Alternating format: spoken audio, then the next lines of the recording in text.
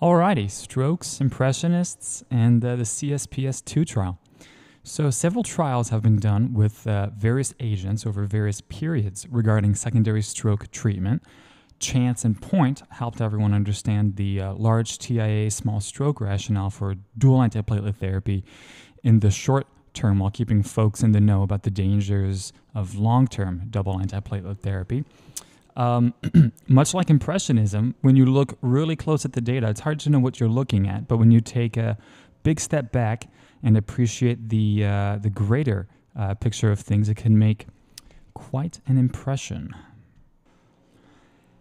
Impressionism is a style from the mid-19th century where darkness and lines do not exist. Much like how we'll see that the lines are blurred between ideal antiplatelet therapies and CVA, I hope we'll also get a good appreciation of some strokes and how they make Impressionism just so damned fun. So aspirin had been used as the go-to for stroke prophylaxis forever, and the CAPRIE trial looked to see how it would fare against another antiplatelet agent in clopidogrel, which ends up inhibiting ADP-mediated GP2B3A platelet activation. Now, we're not going to talk about POINT, the trial, but we'll be talking about pointillism because Signac, as well as Seurat, go in that direction, and because these points kind of look like platelets, which are very apropos to the topic at hand. The CAPRIE trial, the inspiration for this slide, which is Venice, though still Italy like Capri, sets the stage for the stroke revolution we're going to be talking about, both medically and artistically. The inclusion criteria, where'd it go? Here we go. Stroke older than 1 week, under 6 months, some peripheral vascular disease or MI. Exclusion criteria.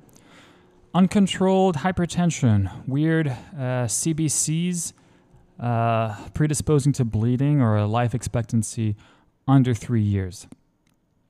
In terms of the primary outcomes, looking at clopidogrel versus aspirin with regards to stroke, MI, and intracranial hemorrhage, as well as all-cause mortality as primary and secondary outcomes, respectively. Now, Signac had his own primary outcomes and goals, namely anarchism, which was in vogue in the late 1800s, the goal of which was the elimination of illegitimate authority with the hopes of creating some sort of harmony. The idea is that the current standing order, both artistically in realism as well as medically in aspirin, these things, or the standing order, does not stand against chaos but perpetuates it by holding on to hierarchy and creating tension and conflict. In the 90s, we still didn't have anything better than aspirin, which was as old as Impressionism.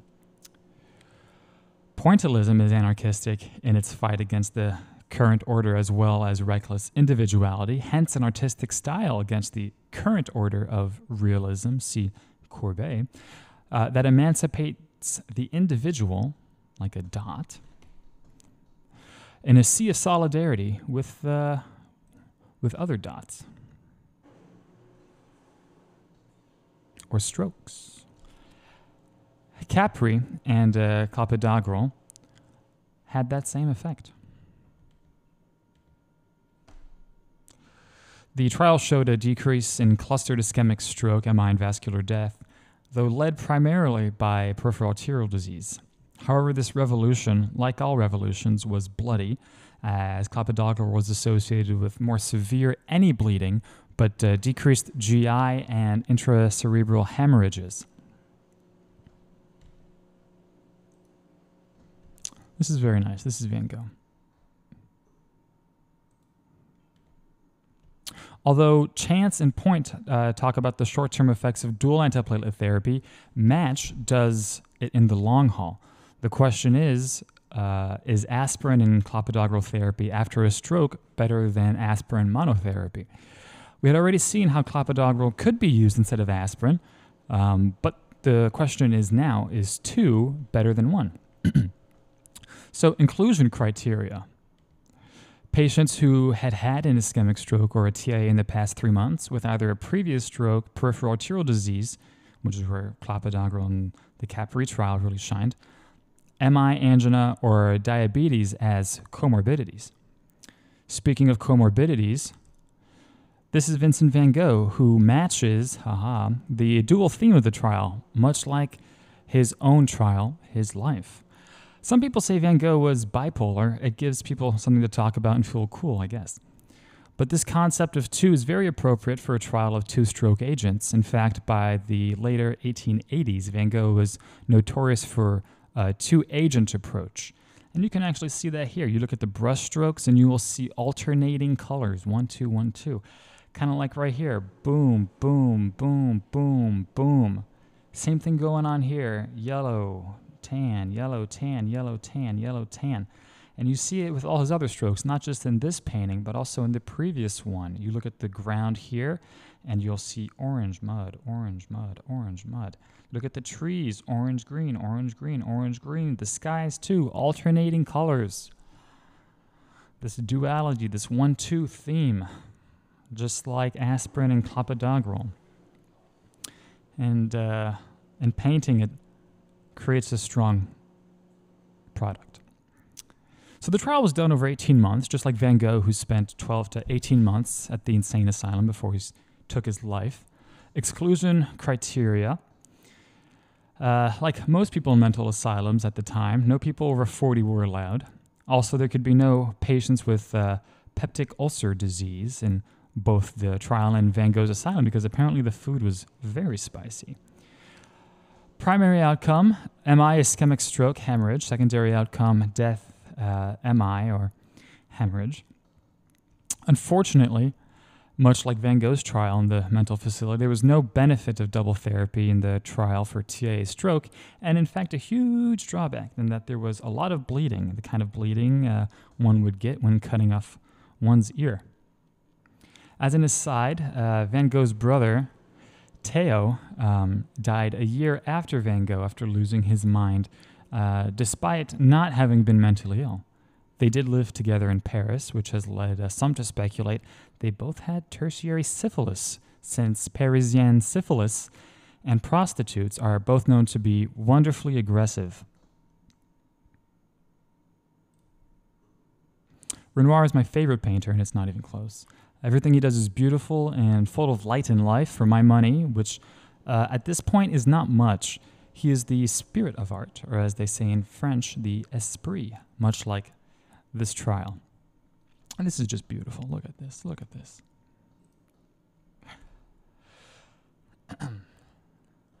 Just as how Renoir wonderfully captures the spirit of art, in 1881, after a voyage to Rome, his style, his spirit, or esprit, changes as well. And we'll look at that change.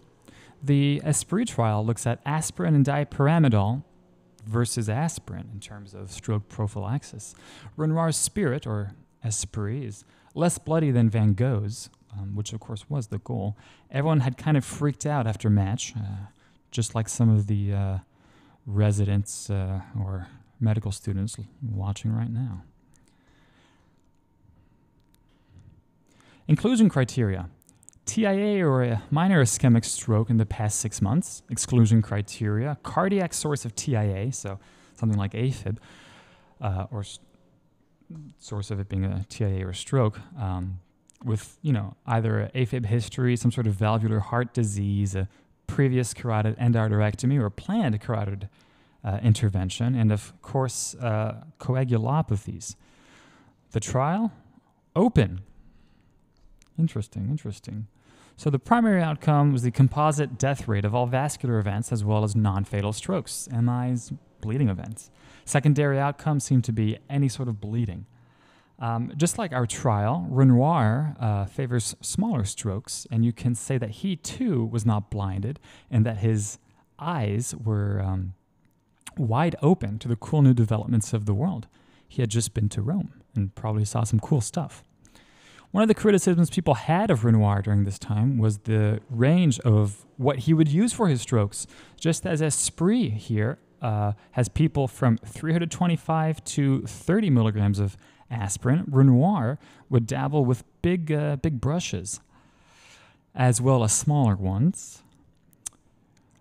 But much like our trial, starting in 1888, his colors and brushwork became more soft and light, much like the overall aspirin dosing on the lighter side of things, 30 milligrams. The result? Decrease in vascular deaths as well as non-fatal vascular problems or events. All-cause mortality of dipyramidol and aspirin was not significant compared to aspirin, and there was no advantage regarding major bleeding. However, there seemed to be a decrease in ischemic stroke prevention. Renoir's atelier was open, in keeping with the spirit of the times, but ESPRIT was also an open trial, which kind of calls into questions a lot of these results. Weird aspirin dosages might also account for weird outcomes. 30 milligrams.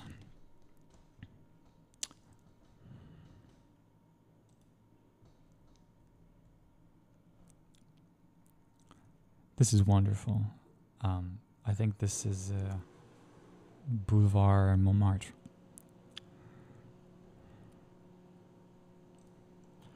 Pisarro is considered the father of Impressionists, not because he invented it, but because of his role in its flourishing and the constant evolution of his art, which all other Impressionists admired.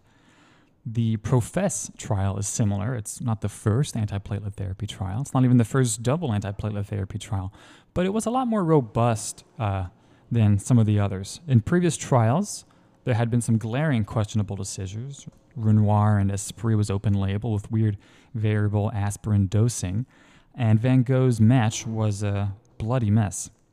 PROFESS, much like Pisarro, finds itself trying to compete for renown, kind of like how Pisarro is overshadowed by the Monets and Renoirs and Van Goghs of the world. Aspirin with dipyramidol was not shown to be superior to aspirin in that last trial we looked at. So the new question was, well, can we say it's superior to Plavix? And then because of CAPRIE, we can say that in some regards it's better than aspirin. Pisarro was always changing his style, just like PROFESS. Starting here, kind of looks like a Manet a little bit. You've got kind of these little dark colors right here. You don't see a lot of that with a lot of the Impressionists and stuff, you know. Doesn't seem as light and lively as at least that last Renoir we were looking at. But, you know, then we have, you know, something that could very easily be a Van Gogh. We have the alternating, you know, light, dark, with alternating colors. And we could be very well fooled if we weren't too careful and astute. Similarly, we have this evolution present in the PROFESS trial. The original inclusion criteria were stroke in patient over 55 and over within 90 days. And then they decided to change it to patients 50 and over who had a stroke in the past 90 days or 120 days if you had two additional risk factors. Consider things like hypertension, diabetes, hyperlipidemia, peripheral vascular disease.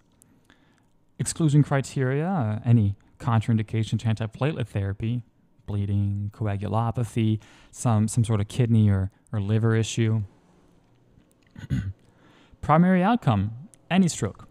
Secondary outcome was the composite of stroke, MIs, or vascular death. You kind of see this happening a lot, these composites.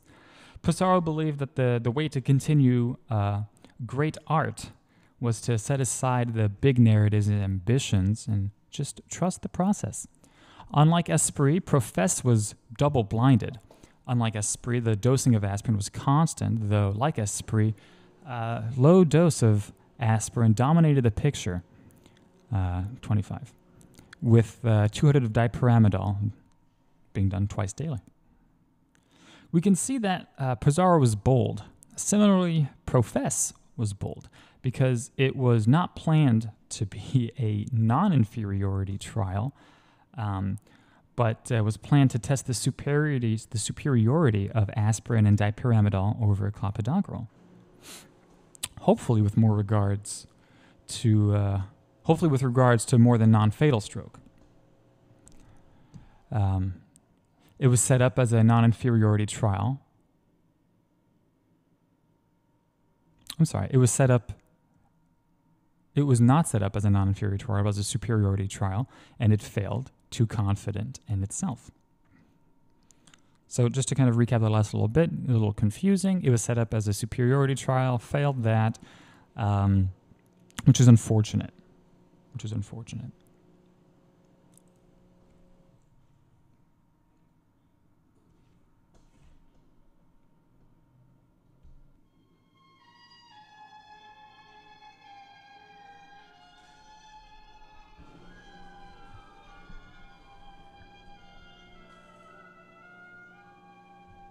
Est-ce que ces progrès ne sont pas tous en fin de compte sous le même signe? Signe qui est un gros, celui d'un réalisme de plus en plus poussé, tout au moins un réalisme des moyens. Oui, bien sûr, mais c'est l'histoire de tous les arts.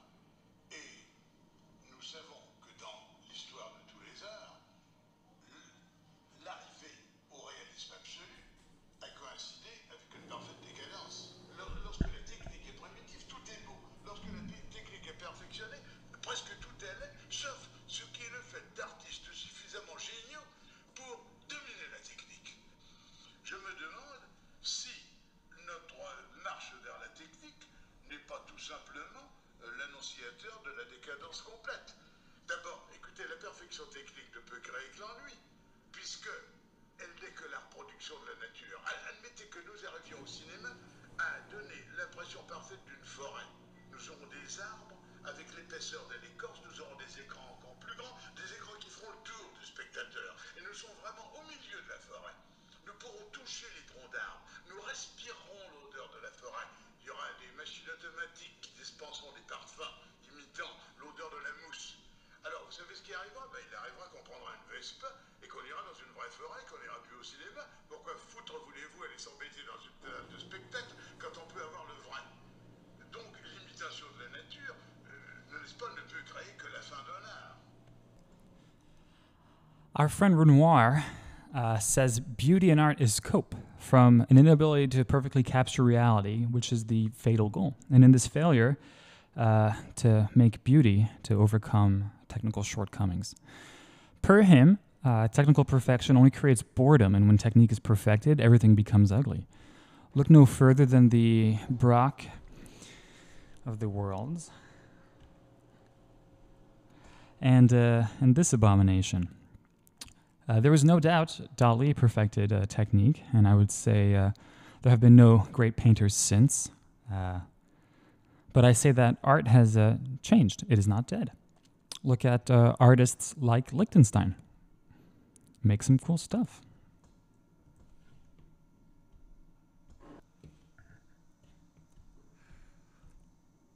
So we have spent the last bit looking at strokes, both with a focus on antiplatelet therapy as well as Impressionists. But when it comes to the art and CVA prophylaxis, as well as the art of CVA prophylaxis, have we already achieved Renoir's dreaded perfection? I don't think so. Not when you consider that in cancers you have third and fourth line options, each with different mechanisms of action. And in CVA prophylaxis, in one way or another, the focus has mainly been on aspirin or aspirin lookalikes. But what if there was more to an artist's stroke than an easel and primary hemostasis? Back at the height of Impressionism, Rudolf Virchow had shown how stasis, a hypercoagulable state, and vascular damage affected clots and strokes. And now there is change in the development of strokes, not just medical, but artistic as well. Refik Anadol has taken the strokes of the 19th century masters and is absolutely electric on his digital canvas. Similarly, our friends out east are pushing CVA prophylaxis and prevention into the 21st century by looking at things a different way. How? Virchow. And for those of you interested, there is a wonderful Refik Anadol little thing over at Palazzo Strozzi, I believe, in Florence, where they're doing also a Donatello exhibit, and it's absolutely delightful. Silastazole is a phosphodiesterase inhibitor specific for phosphodiesterase 3. For our purpose, it has two purposes.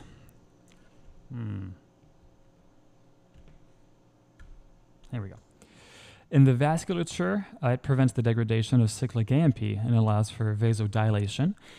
In platelets, phosphodiesterase inhibitors allow cyclic AMP to stop platelets from expressing glycoprotein 2B3A and getting primary hemostasis underway.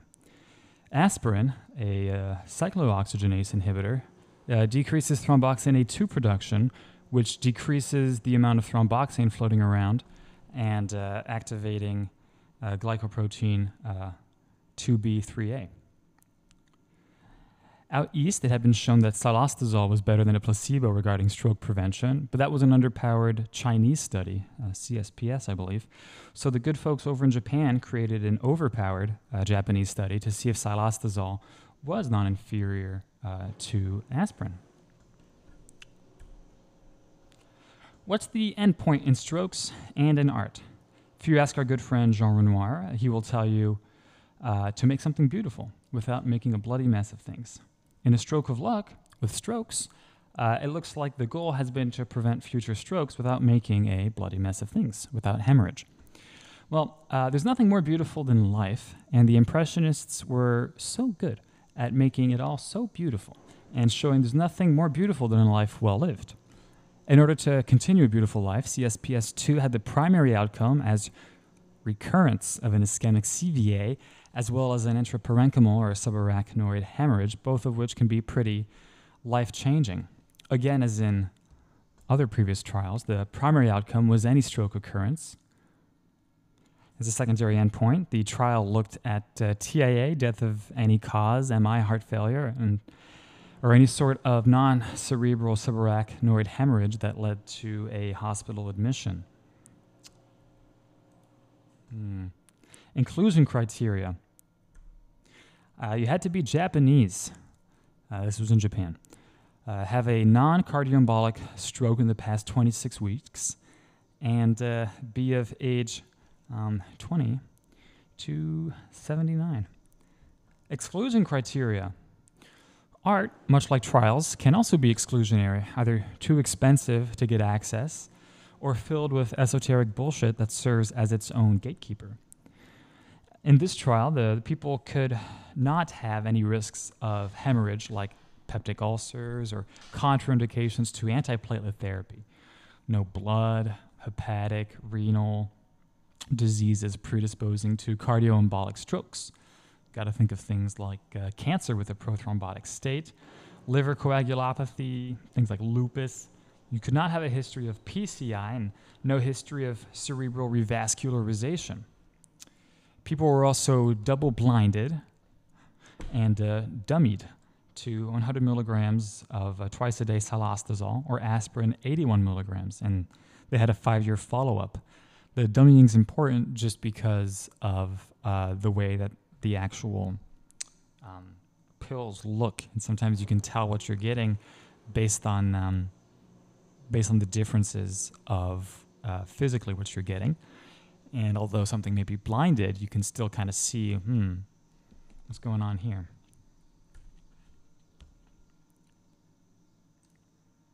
So the hazard ratio of aspirin to a placebo for stroke onset was calculated to be 0.6. And similarly, as we've seen with clopidogrel, the hazard ratio of silostazol to a placebo was calculated to be 0.6. The non-inferiority margin was calculated as a hazard ratio of 0.8, meaning that if the rate of the primary outcome, in this case ischemic CVA, intraparenchymal, and subarachnoid hemorrhage, and the silostazol group was 0.8, the rate as that of the aspirin group, we could say that it was non-inferior. However, the upper 95% of the confidence interval of the hazard ratio of silostazol to aspirin was calculated to be 1.33. It's from this that we get the 0.8 as the hazard ratio of non-inferiority. 0.6 is the placebo hazard ratio from the CSPS trial in China, then multiplied by the non-inferiority hazard ratio of 1.33 gives us a new placebo in aspirin, you can say, hazard ratio of 0.798, which is approximately 0.8. the hazard ratio of non-inferiority of silostazol versus aspirin. The power was set at 0.8. The probability of incorrectly failing to reject the null hypothesis that there was no significant difference between silostazol and aspirin for CVA prevention. And as previously said, the people were to be followed for 5 years. So let's take a look at these results here. It's a lot on one page. Regarding the primary endpoint, it showed more than non-inferiority regarding strokes and subarachnoid hemorrhages, as well as a decrease in hemorrhage, which, if we recall, CAPRIE, ESPRIT, PROFESS, MATCH, none of these things really showed any overall benefit of hemorrhage. Of course, you can say, clustered in CAPRIE, clopidogrel didn't, but in terms of GI hemorrhage, it did. But these are some pretty cool results. But we'll have to talk about some criticisms of this trial and limits to its applicability in places that are not Japan. So everyone's a critic, both in art and in the real world, and although this trial shows with significance silostazol's superiority to aspirin in both ischemic and hemorrhagic decreases, as I was saying, it is not without its flaws. For obvious starters, all the contestants are Japanese, and we're not. And I'm not just saying this from an ethnic perspective. Our exposures are different. You'll notice that the average BMI was 24 in these people, which is not the case in the United States. Not the case at all. Look at that. All right. Additionally, the most prevalent stroke was lacunar, which we don't see as much here, but you certainly see a lot of that out east, over in China and in Japan. It may have to do with hypertension being such an issue in the study population, when here you have metabolic syndromes and hyperlipidemia kind of dominating the landscape. When we sneak a peek at concomitant meds folks were on, there was maybe some unsatisfactory randomization. As you can see, there was some interaction with ACE inhibitors.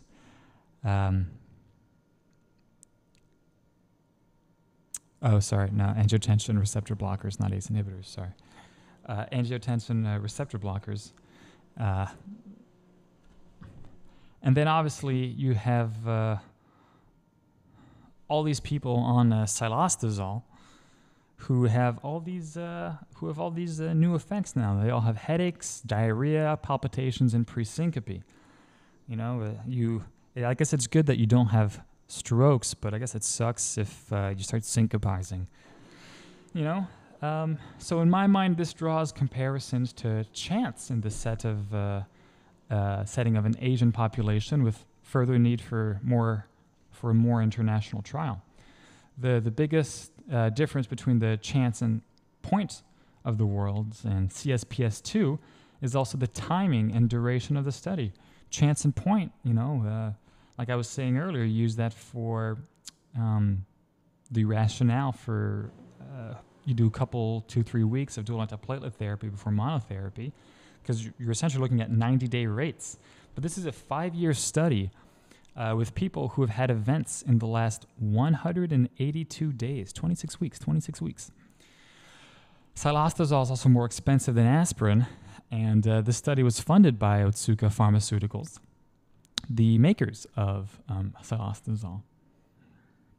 Now, the stroke patients here are maybe similar to the NIHSS, low NIHS score, high ABCDE scoring that we use to determine short-term dual antiplatelet therapy, in that the supermajority are Rankin scale 1 to 2, implying at worst some mild disability, but still able to function without needing another person present at home. We still have patients with lacunar infarcts, and in those without it, if frequent hemorrhage is limiting antiplatelet therapy, it certainly seems that silastazol is reasonable.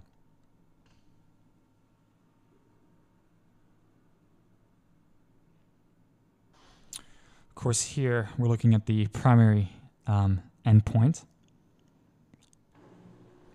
Here we're looking at a composite of these secondary endpoints. And in terms of hemorrhagic events, I would certainly like to be in the silastazol group. So that kind of sums it up, and thank you for your time.